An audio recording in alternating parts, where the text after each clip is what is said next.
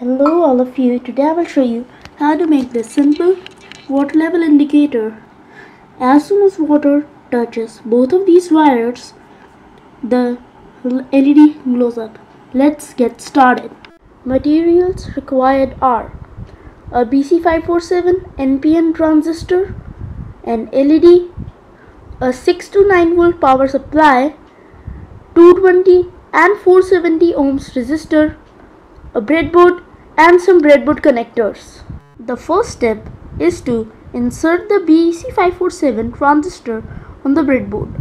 Now connect the 470 ohms resistor between negative power supply and base of the transistor. I have taken the lower rail for the negative or the ground and the upper rail as the positive power supply.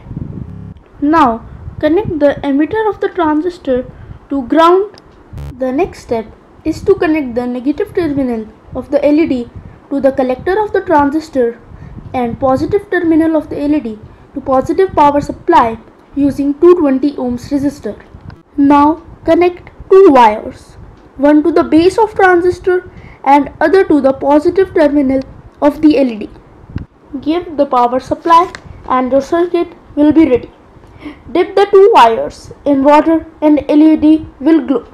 Here is the working of the circuit.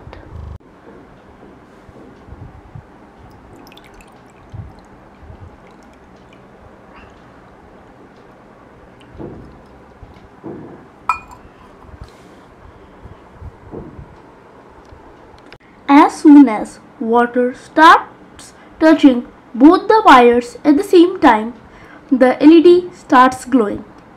Thank you for watching. Please like the video and subscribe to my channel.